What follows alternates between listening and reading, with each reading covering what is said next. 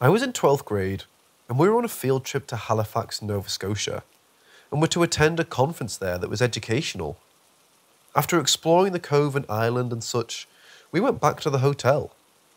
My cousin decided to go to a naming ceremony, and me, growing up in a mainly Caucasian town, decided to go. I knew nothing of our heritage, other than what I've read on paper and the like. Never partaken in any of our traditional sweat lodges. Maybe one powwow, etc. So anyway, we go and offer the traditional tobacco as a gift. A few people go before us and I'm next. I go up and kneel, and it starts. A medicine man shakes his rattle and sings. I get into a lull and close my eyes. It seems I just closed and opened them, and I couldn't believe what I was seeing. I had my eyes down and could see my white fringe blowing in a soft breeze. My moccasins are white too, a marriage day, and I'm walking beside a shore of water with the white, frothy, bubbly stuff splashing over my mocks. I raise my head, and in the distance is a community of people hunters stretching hide and women gathering wood and children playing by the teepees. It was about 10 large ones in a collective circle. My heart felt full, and I was happy. I came back to myself, I guess you'd say. The medicine man looked at me in the eye and said, "You are White Rolling Water Woman." The lady next to him said I was a grandmother turtle clan. I'm a water sign too. And I was a healer. Apparently a seer too. I was fascinated and a little shook as my cousin went up to get hers. She kneeled as I closed my eyes.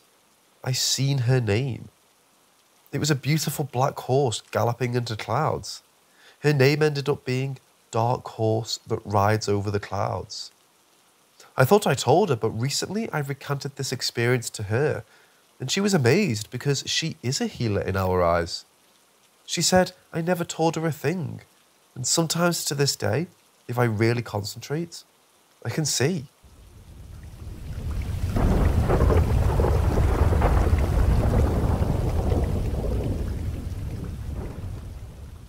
Some years ago, I had a very weird encounter that I was never really able to explain. The strangest thing that it did not only happen to me, but to a dear friend as well. I was in middle school. At the time, I didn't have many friends, as I was a very shy kid.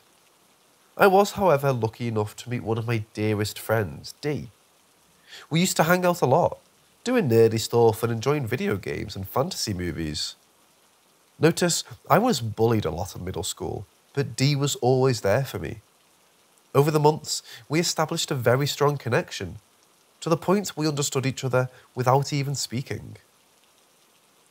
During summer, Dee invited me to his house to play some new JRPG video game, Hoshigami. While we were playing, I remember we started telling each other scary stories that actually happened to us, for which we were not really able to provide an explanation. For me, it was the first time I was able to speak so openly about paranormal facts that I'd experienced. And I believe it was the same for my friend. After many years, I don't remember the stories. I just recall that we were getting more and more terrified as we kept going.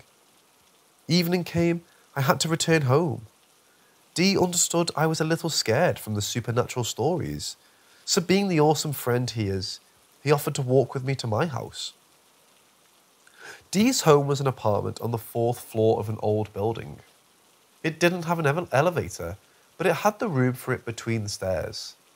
Also, there was an old gigantic 3 right in the front of the building, so the stairs outside of the apartments were always dark and cold. While me and Dee were walking down the stairs, we were talking about Hoshigami.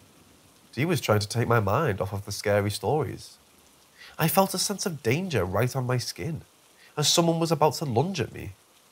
As we kept going down, I was able to feel a sense of fear growing inside me, and my heart was racing for no reason. For a short moment, I was paralyzed as I realized that there was a dark figure floating in the space where the elevator was supposed to be.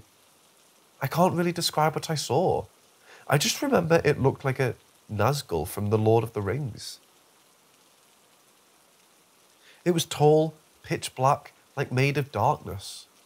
I don't remember if it had wings or if it was just floating, but it did have a weapon of some sort, also made of darkness. I remember that, despite the figure not having discernible eyes, I felt it staring at me. I believe he was ascending from the ground and moving up in the empty space between the stairs. After being paralysed for a few moments, my body reacted on its own, and I found myself running for my life up the stairs. I wasn't able to look back. I sort of knew that if I stopped, I would have died. I only stopped myself when I was back in my friend's apartment, only to find out that he was right next to me, catching his breath while his face was pale as snow. Once we could talk again, we spoke about what happened, and to my surprise, he described exactly what I saw. Dee also saw a dark figure floating in midair, somewhat trying to reach out for us. He also felt an immense sense of danger and ran for his life. I had to wait a couple of hours before going out, and when I did, there was no one there. I was never able to fully understand what happened that day. We still talk about it, but the memory of it becomes less and less clear. Any ideas on what entity we may have met that day? Was it just a trick of the mind?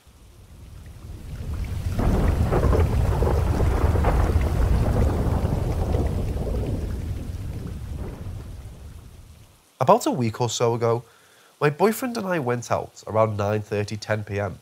to go herping, looking for salamanders and frogs and such. We went to a path adjacent to the university I attend, popped our headlights on and went on our way. On the right side of this path is a wetland/swampy area, and on the left side there's a pretty dense forest. Around an hour into our walk, I saw the lights. There were two of them, sort of diagonally placed from each other near the left side of the path. They were super bright and had a yellowish tinge to them. They were at least 25 feet away from us. My boyfriend noticed them too. They hung around in that spot for about 30 seconds before they darted into the forest. Much too big to be fireflies or bugs, and definitely not other people also sporting headlamps, because we kept walking and didn't pass anyone else. A few minutes later, we passed these two reflective signs. I thought that our headlamps bouncing off of them could have been the source of the lights. After that, we kept walking. About 10 minutes later, we see the lights again, but this time, further away. Same thing happens. They hung around before darting into the forest. We walked a few more minutes, but I didn't notice any more signs. It was at that point I was hit with this cold feeling, and I had a gut feeling that we should just turn around and go back to the car, which we did. Although I do wish we kept going, just to see what would have happened.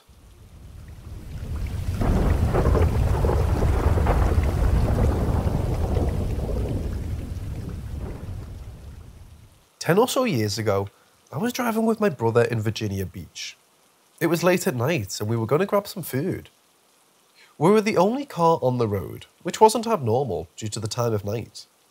The right side of the road was wooded with trees, and on the left was a fence that ran parallel to the road. A giant wolf-like creature ran full speed in front of the car.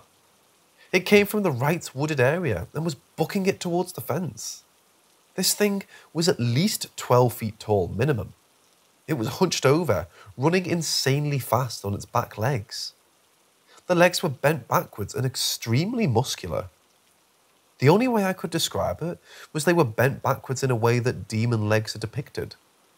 The legs were furless, except from near the bottom where there were patches of fur.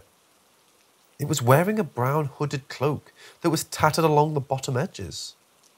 The hood covered its head and midsection, leaving the legs fully exposed. Some sort of elongated snout was emerging from the front of the hood. It was square like a wolf's and had fur. The thing never turned to look at us. It was running towards the fence, jumped and cleared it. I've never seen anything jump so high. I spent the next couple of moments trying to process what I saw. I thought there was some kind of logical explanation until my brother said, "Did you see that?" and described in detail exactly what I had seen. The only thing that differed was that he saw what he described as long claws emerging from the front of the cloak. Seeing this thing terrified me. 10 years later, I'm still terrified. Any ideas of what it was? The cloak and the backwards legs were something I really focused on. The cloak was cloth, and I'm certain it wasn't fur or anything else. My husband seems to think what I described as a Wendigo, which I'm not sure the description matches at all. It didn't have antlers, and from what I looked at, those things live way up north. He did mention that there were Algonquian-speaking people, Chesapeake tribe, living in the Virginia Beach many, many, many years ago.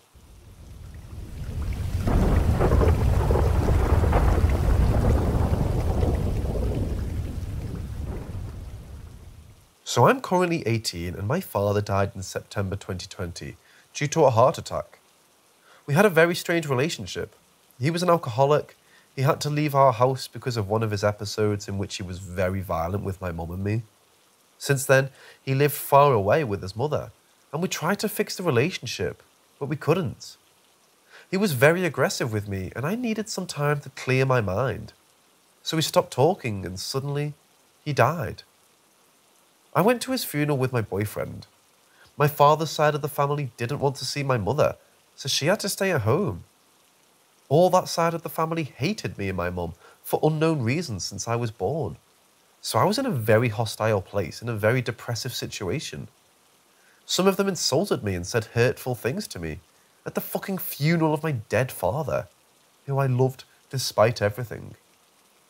Due to the circumstances, I was hopeless, crying outside the church with my boyfriend by my side. Suddenly, a random woman appeared.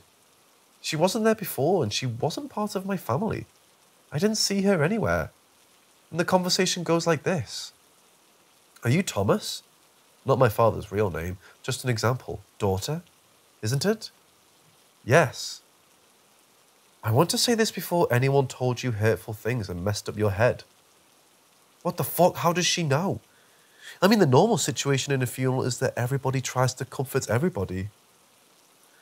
Your father loved you and he wanted to fix everything with you too. I was with him at every moment in his daily life and he told me everything. He loved you so much. And it continued like that for a bit. But then my father's friends approached me and started to comfort me as they could.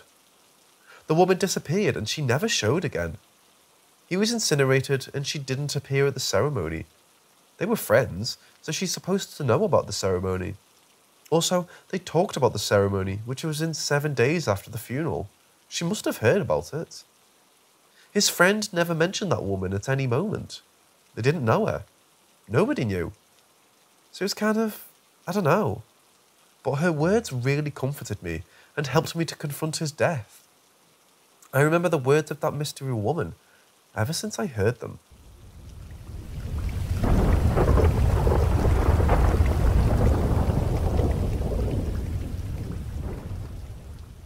When I was a kid, my friends wanted to do the Charlie Charlie challenge. So we went to buy some paper and 2 pencils in our store and play it on our local playground. Between 2 trees where we sat, may I also remind you at the time, it wasn't windy. So we chant, Charlie Charlie, are you here? Several times until I'm bored because there's no response. We also tried to get away from the paper, but again, it didn't work. So I shouted, Charlie, Charlie, are you going to kill us? Are you here? And after a few minutes, as vividly as in my memories, I saw that the pencil moved to yes. I screamed at the top of my lungs and all of the other kids beside me started to run. And after I saw them running, I ran away from it as fast as I could. But I thought that we had to burn the paper and the pencils. So we did that. But the pencils only broke into 2 and they were thrown into the trash can. The same day, it was afternoon. My sister told me that I had to sleep, or she will tell my mom that I didn't sleep, so that I can't go outside at 3 p.m. So I went to my bedroom, and before I even fell asleep, I heard background noises in my wall that someone was watching television. But my sister's asleep, and we're the only ones in the house. So I checked the living room, and the television is off and went to my sister's room and she's asleep. But when I went into my room again, I'm still hearing the TV noise. After a few minutes, the wall started vibrating like someone was banging the wall of my room. And also windows started to vibrate like someone was banging on it. So I checked my sister. She's asleep. And as I'm seeing her asleep, I saw with my own two eyes that the walls and the windows were vibrating, and the doorknob was making noise. I froze at that moment. For a week, I experienced that, and every morning, I woke up at exactly 10 minutes before 12 a.m. or 3 a.m. And that entire time, I feel presence of someone was watching me from the open door of my room, while the door in my room is swinging and creaking. And the chairs at the dinner table started to move, because I heard it like when you try to move a chair it sounds. All that I could do in that moment was to cover my whole body and head with a blanket until I fell asleep and wake up at 6 in the morning.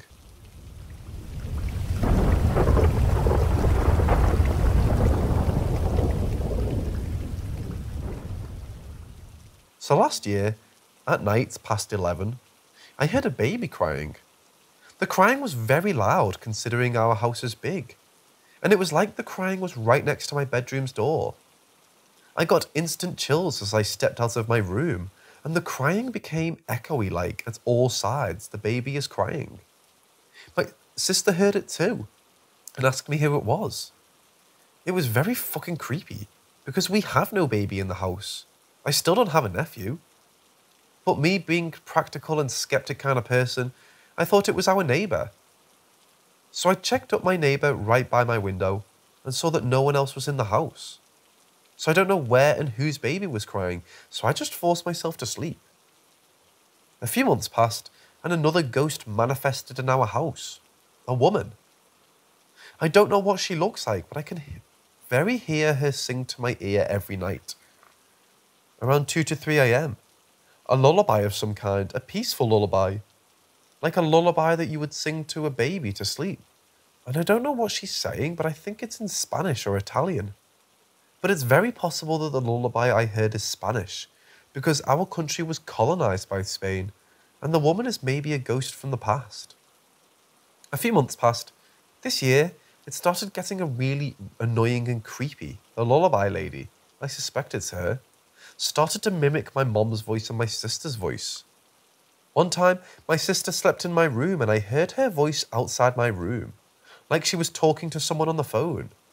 At first, I didn't get creeped out because my eyes were closed, but as soon as I opened my eyes, I saw my sister across the room sleeping, and her voice can still be heard outside the room. I was scared and woke up my sister and told her if my other sister is here early, but she said that my other sister won't be here until tomorrow.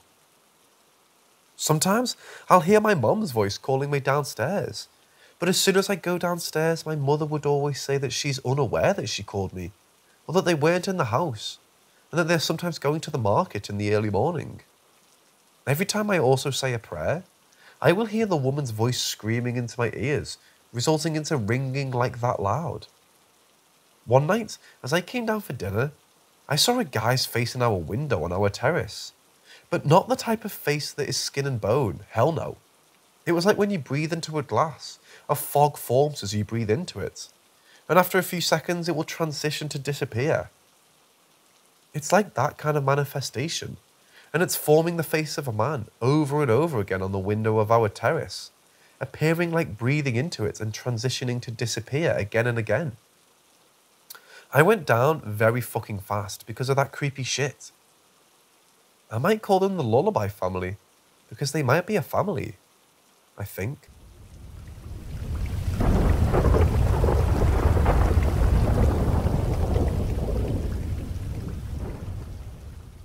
I live in the woods in northwest Ohio.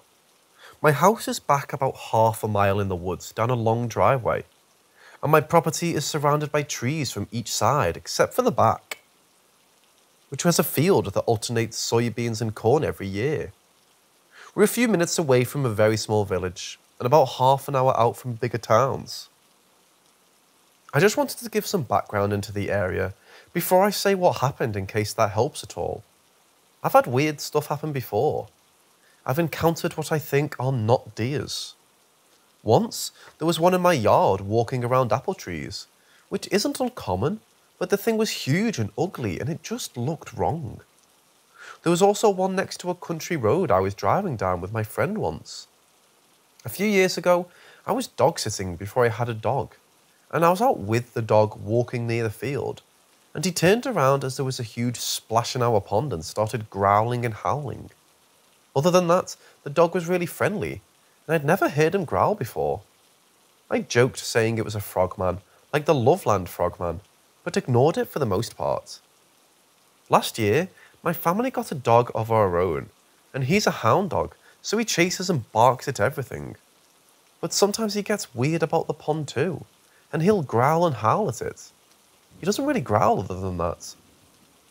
But the incident that I came here to talk about happened a few days ago. This year is a corn year in the field behind our house, which I always hate because I can't see past the first couple rows, and I've always thought it's creepy. Before crops are planted, I like to rock hound and metal detect in the field and surrounding fields, so I know the land very well. I've found Native American artifacts in the field before too, and there's a couple woods scattered throughout the fields and a big creek runs through it too. I mainly stick to the field directly behind my house, because I don't want to wander out too far. The farthest out I've gone is probably no more than a mile. A couple of days ago, I was out with my dog, walking along the line of dirt between the trees in the back of my property in the field, when my dog started growling at the corn. It obviously scared the hell out of me, and I was yelling at him to stop. When I was little, we would get coyotes around here too, so I figured it was a coyote. Since I didn't want myself or my dog to get hurt, I started walking back to the house, but my dog wasn't having it. He was pulling on the leash and baying and howling and losing his mind. He doesn't usually do that unless he's seen a squirrel, so the fact that he was just screaming into the corn freaked me out. We started walking again, and then I heard a cat meow from the corn. I was like, oh, okay, it's just a cat, cool. But I have a cat, and there's plenty of barn cats that cross our property, and my dog has never lost his mind over a cat like that before. So I kept tugging on his leash, and I'm like, dude, let's go, you're freaking me out. And the cat keeps meowing and getting like uncomfortably loud. It sounded like it was a lot closer than it was. And then the cat started growling, but it sounded like a big dog. Then the corn started rustling, bigger than a cat would be able to do. Luckily, at that point, I was just about to back to my yard, and the growling kind of developed into what sounded like a yell or scream from a person. I was dragging my dog. My dog was growling, his hair on his back was sticking up. I was scared and shaking. It was absolutely terrifying. I went back into my house and told my family what happened, and they were just like, okay, cool, whatever. But I was nearly in tears. It was scary. Again, I don't know if this is the right place to leave this story, so I'm sorry if it isn't. But those sounds have been replaying in my mind over and over, and I'd love to get some explanation or something on whatever happened out there. Nothing like that has happened since. Not that I want it to. But yeah, if anyone has any explanation or advice, please let me know.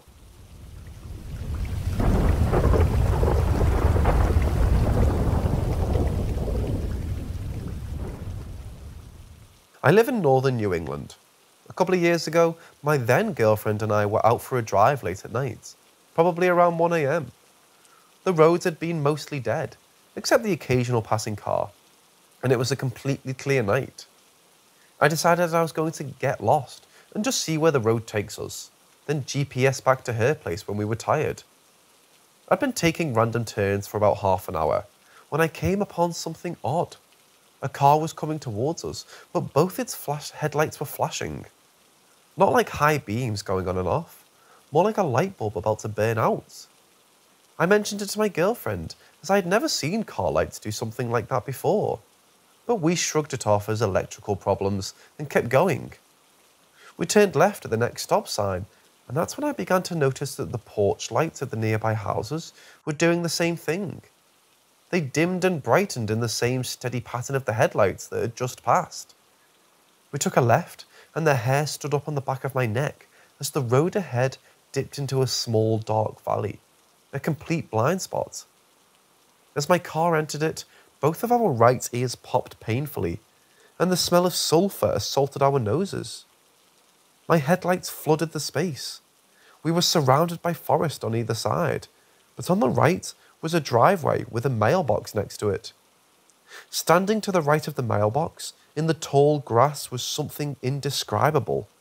Some sort of hunched over slender creature a few feet taller than the box itself, peering our way.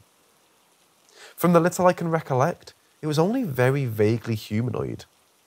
In that moment, the only thing I remember feeling was dread, and the adrenaline from my body's flight response. We were out of the blind spot as quickly as we entered, and I've never seen anything like that since. The strangest thing is that the next day, I could no longer fully recollect the memory of the event, only the feelings I felt as we saw it, and the verbal descriptions both of us recounted to each other in the immediate moments after the event. I see the memory in my mind as if it's blurred out in a dark splotch, like someone spilled ink over the spot the creature was standing. My ex says the same. I don't know what could cause it to be blanked out of my head like that, but I've never had an experience like it before, and everything about it unsettles me immensely. I'm not sure if anyone here has any similar experiences, but this was one of the creepiest things that's ever happened to me. Does anyone know what we could have seen?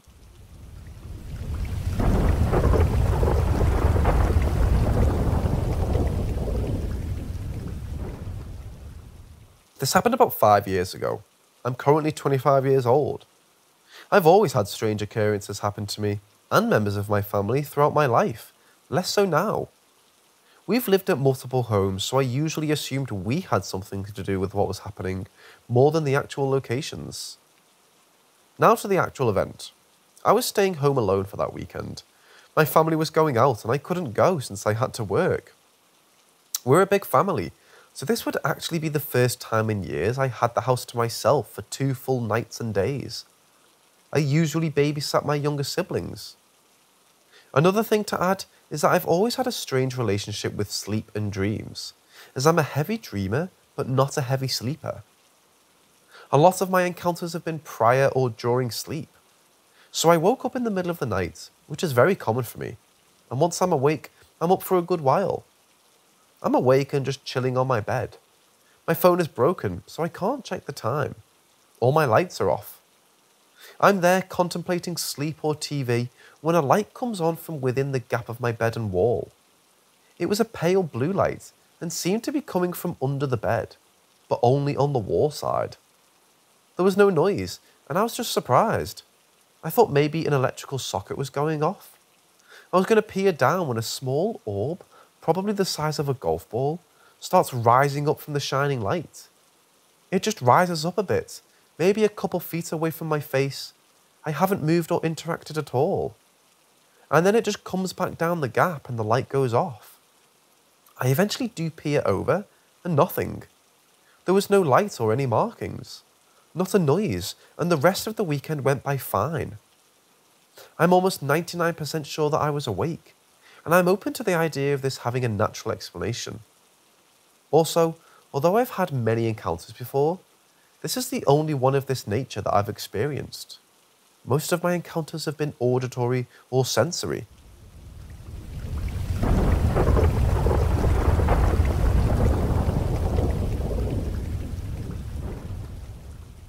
In 1995, I was driving through Kentucky, and a truck driver told me how to save 2 hours by getting off the freeway and taking a more direct route to my destination.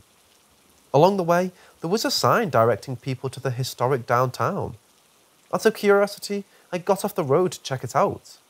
It looked like Main Street Disneyland sitting on the banks of the Ohio River. I was back a week later and put in an offer to purchase the museum, renamed, building an 1886 former York Rite Masonic Lodge Hall. It had 3 storefronts at street level, 5 apartments on the 2nd floor, 2 ballrooms on the 3rd floor, and all the spaces you expect connected with ballrooms. On the day of the closing, I was excited to explore this cavernous castle I had just bought to figure out what to do first. The only apartment available hadn't been used in decades. The wallpaper was hanging off the walls, and sheets there was an old mid-century fold-out couch that was my bed. In my entry hall was the staircase leading up to the ballrooms. It was shut off from the apartment by a set of doors. At the top of the stairs was a 24-inch tall hallway that ran between the two ballrooms. Between the ballrooms was a staging room that accessed both rooms. It had no windows except for two small louvered windows sitting about 10 feet off the ground. When I got to the top of the stairs, I immediately sensed I was being watched through the windows. I thought to myself, it's nothing, and ventured on. To make myself feel better, I went into the staging room at that point. I became convinced something was in there and decided to go back to the apartment to set up camp. I locked the doors to the ballrooms up and thought that was weird and didn't think about it. That first night, we had an electrical storm and all hell broke loose. It sounded like running and doors slamming. The doors leading to the ballrooms were banging against the hasp lock. I had never experienced anything like it. After living there for a month and barely sleeping, two older women introduced themselves and asked to tour the building. At the end of the tour, the women told me that the neighbour down the street, Rob, really wants to see the building as well, and I should introduce myself. I did just that and took Rob on a tour. A couple of weeks passed and the women returned. They asked me if I had spoken to Rob. I said no. Why? They went on to inform me that Rob sees spirits and he saw something in the building. They didn't elaborate and told me to talk to Rob, so I did. I asked Rob what he thought of the building. He said, "Oh, it's great, I loved it." I said, "Rob, the girls told me you saw something." He said, "No, I didn't see anything." I said to Rob, "If I told you where it lives, will you tell me what you saw?" He said, "Where do you think it lives?" I said, "In the staging room between the ballrooms." He said, "Yes." I asked him, "What does it look like?" He said, "It's like a black cloud amorphous nebulous. It's nothing and has no power, just ignore it." I asked him again, "Is it shapeless?" He said, "Well, it can take the shape of a black wolf." I took Rob's advice and ignored it, and in time it only popped up sporadically, typically during storms. Years later, I moved to Florida, and I was helping my brother build his house. One afternoon, my 3-year-old niece comes to me while I was working on the house and says, Uncle Jay, there's a big black wolf here and he wants to talk to you." I told her, "Take me to him." She took me upstairs into an empty room and says, "Oh, he left." I hadn't left. It was there and had come to visit. I haven't had another visit since.